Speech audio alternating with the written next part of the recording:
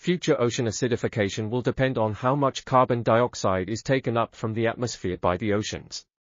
Traditional climate projections predict a small range of outcomes, but this does not account for the uncertainty in global warming. To address this issue, researchers have developed a new method called the Adaptive Emission Reduction Algorithm, ERA, which can simulate the effects of different combinations of emission reductions of carbon dioxide and other greenhouse gases. This allows us to better understand the impact of different emission reduction scenarios on ocean acidification.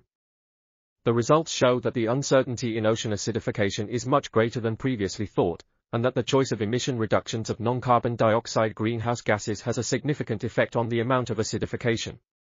Therefore, when choosing emission reduction strategies, it is important to take into consideration both the cost and potential environmental consequences of ocean acidification.